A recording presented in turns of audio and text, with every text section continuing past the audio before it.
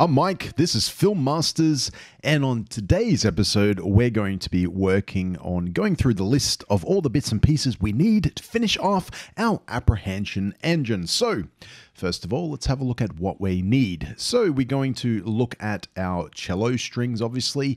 Now, we need the cello string G and C, which is the third and fourth string. So, getting a pack of cello strings is what you'll need, and they go on to the hurdy-gurdy wheel. They're nice and thick, and they're fairly cheap. You get them for around about $4 on eBay. Now, secondly, electric strings is an option for you if you're wanting to obviously have that nice electric sound going on your three strings, which is the second or the smaller guitar neck on the Apprehension engine. The other option of that is violin strings. So you can get the large ones, make sure they are the right length. You do come in 4 different lengths. Obviously, when it comes to violin strings, you need the 4x4, I believe, is the largest one. But make sure that you contact the seller and find out the length of them. Obviously, measure your box and make sure they fit if you're going to use violin strings. So they're the two options. So you can either use violin or guitar for the small neck and cello for the large. Now, another thing we need is rosin. Now, rosin is something that we will be putting on some of the parts to allow our bow to rub against nicely, giving us that vibration. Now, obviously, to put rosin on, you've got to rub your bow. Now, this is a long bow. You can use a short bow. There is one called a Cricket on MorphBeats. Now, morphbeats.com is a independent music artist slash music instrument maker, and he makes short bows called Crickets, so you can check them out. They are expensive though, so you can use a standard bow, or you can make your own if you're into it. One thing I figured out is you can actually adjust the tightness at the very end of the bow, and that's what this little thing is here that I'm showing you now. So thought I'd just tell you. So if it's the first time you're getting a bow, like it was for me, that's how you actually tighten it. And the bow is obviously made of horsehair. Next, we will need 3 left and 3 right guitar tuners. Now, these are used on a guitar. You can get them for around, I think it was $12 for a pack of 6, so 3 on each side. You'll only need 5 because we'll need 2 for the strings for our Apprehension engine's hurdy-gurdy wheel, and we need the other 3 for the electric guitar slash violin strings on the second guitar neck. Now, obviously, make sure that all your strings are metal. Don't get the catgut or plastic versions because they won't resonate the way we want to. Next is a rosewood mandolin bridge. Now, this is adjustable, and the reason I bought this is because, one, I noticed that Tony Duggan-Smith, who created the Apprehension engine or built it, he actually has these now on version 2, and it's actually a good idea because now you can actually adjust the strings. So I'll be using these, or this particular bridge, for the hurdy-gurdy wheel with the 2 strings on it. So I will modify it slightly, but I'll show you how I do that, which will be obviously to take 2 strings instead of the 8 strings that the mandolin has. Now, obviously, it will sit on the top here, the 2 strings, so I will make an adjustment to that and show you later on. Next, I don't have this yet, but I have purchased it. It is a top-loading hardtail adjustable bridge, which is for an actual cigar box guitar. Now, it's adjustable, and we'll be using it for the 3 strings, and we'll allow this to adjust, very similar to the mandolin version, but this one is for the 3 strings so that we can make sure it fits perfectly, and we can obviously adjust it. Now, something that is obviously very important for the Apprehension engine is the 4 rulers or rules. Now, the ones that you need to look for are nice metal ones, a little bit of bend, but they can be stiff. But what we need to be very mindful of is the sharp edge. Now, the sharp edge, we're going to use fine wet and dry sandpaper and actually smooth it off. So you'll need 4 rulers. You'll need 2 12-inch rulers or 30 centimeters and 2 6-inch rulers. Now, for the small guitar neck pickup, I'm going to be using a Hot Rails humbucker pickup. Now, this one is already set up with all the wiring in it. So we've got the 2 Hot Rails, obviously, which is the pickup. I've got this little button here, which is a 3-toggle pickup lever. And obviously we've got a volume adjuster and tone adjuster, and also a 1/4 socket, which is what we'll be using. Now, obviously you just simply put your button on there and you can adjust it, but we will be putting that in when we put it in the box. Also, it has a black earth wire. I'll show you where to put that. Generally, you can hook it up to anything metal, for example, the metal bridge. With the 3 lever selector, we won't be really using that because we're only going to be putting the 1 pickup on it. So I'll show you what I mean when we turn it on. However, we will stick it through just in case you want to put 2 on there. And you know what? It's entirely up to you. Again, this is your build. If you know a little bit about electrics, you can obviously hook up 2 of them. The good thing about this setup is it's already pre-wired, so you don't need to wire anything. You can just plug it straight in. Now, another option you could choose is one of these. It's called a 3-string bass pickup with the input jack for a cigar box guitar. Now, these are fairly cheap as well, around about $6. And again, they're very simple to install. They're simply just a matter of making a hole underneath the soundboard, underneath the 3 strings. So again, this is for the short neck, guitar neck. So the 3 strings, and the pickup will pick up those vibrating of the strings, and then obviously you can put it straight into your PC. So it's a very simple option. It's a very cheap option. And funny enough, they're also located on the Apprehension version 2 that Tony Duggan-Smith has created. So if you check out his website, you'll also see that he's got his own version, which he creates from scratch. However, if you don't want to go the electric guitar Hummerback pickup version with the hot rails, you can go this version as well. But again, this is your Apprehension engine. If you want, you can put both of them on there if you really want to, and that way it gives you more options to get the sound from your Apprehension engine box straight into the computer.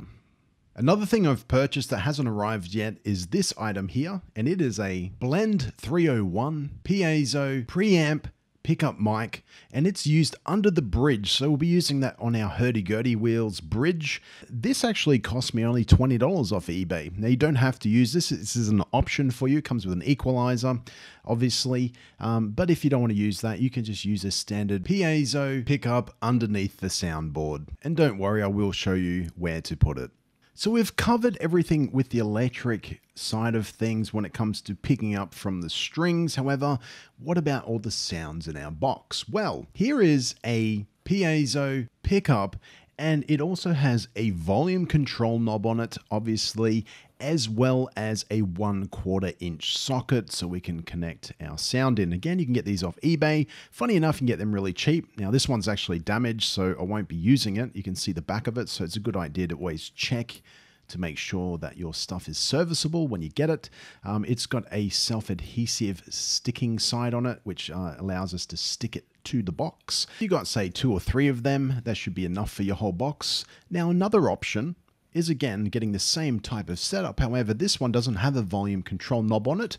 It's got the 1/4 socket on it, obviously, that you can adjust and screw into the back, so you can plug it straight into your mixer with your preamp in it.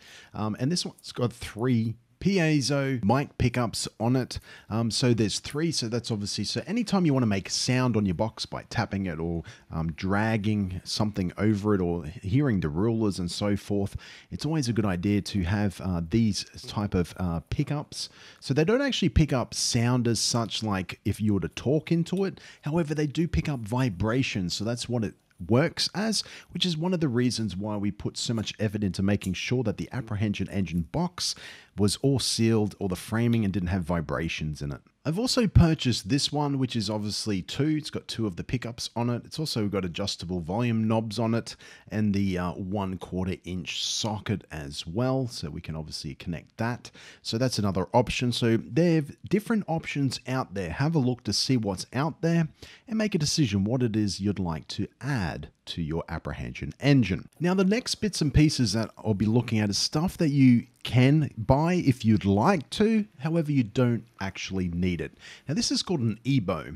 An EBO is virtually an electronic bow, which uses magnets in it. It's 9 volts. You put a 9-volt battery in it. And so the strings actually vibrate while you're rocking it or just sliding it or just holding it over the strings. It's also good for the reverb tank if you're wanting to get some nice vibration coming out of it. Now, Mark Korven does use it when he plays the Apprehension engine. That's why it's probably a necessity in some ways, but you don't have to actually have it. Another thing for the wish list, and again, it's something that you could do via software, and I will show you in Adobe Audition how to do that. Now, this is an actual Mercury 7 by Meris. It's actually a reverb guitar pedal.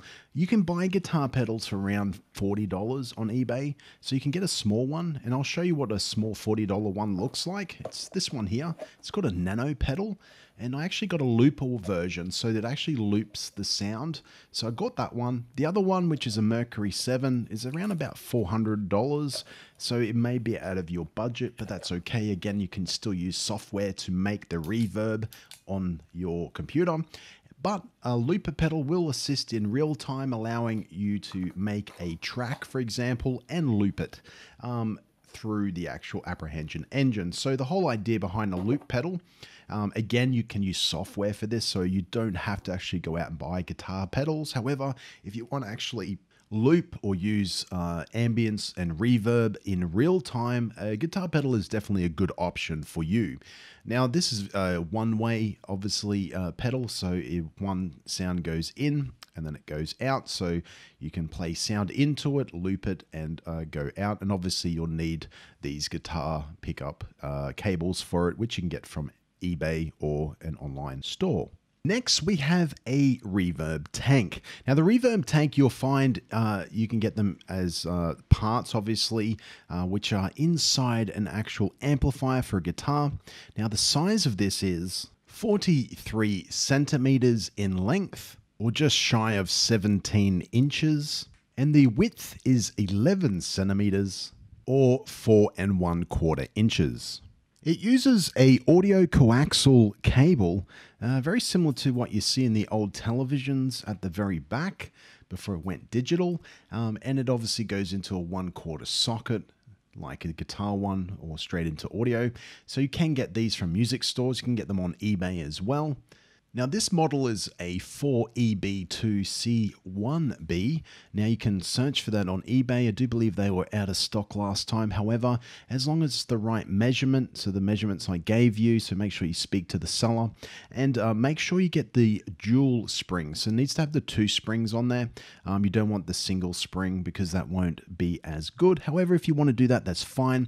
Also, when it comes to the measurement of it, you can get a smaller one. It just means that you'll need to patch it up on the Apprehension engine box to make it fit on the actual box itself. Also, you'll need a mixer, so something to get your sound into your PC. I've got 2 versions here. You've got a cheaper Behringer 302 USB version, as well as I've got the Yamaha MG10XU. And obviously, you can just simply plug it in. So on the red socket on the reverb tank, straight into an actual mixer. I'm just going to show you now what it actually, how it works. Very simple. Just plugged it in to my mixer. I'm recording the sound, and then obviously I'll play it back.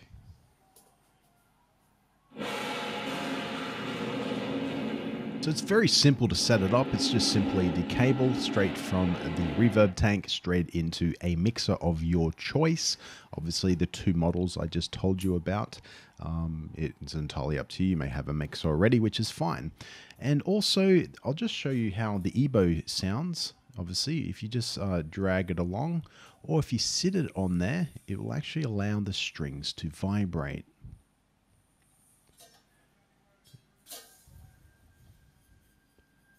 And obviously I've got the sound a little bit too loud here. I should have turned it down. However, that's something we'll get to when we're actually playing around with it.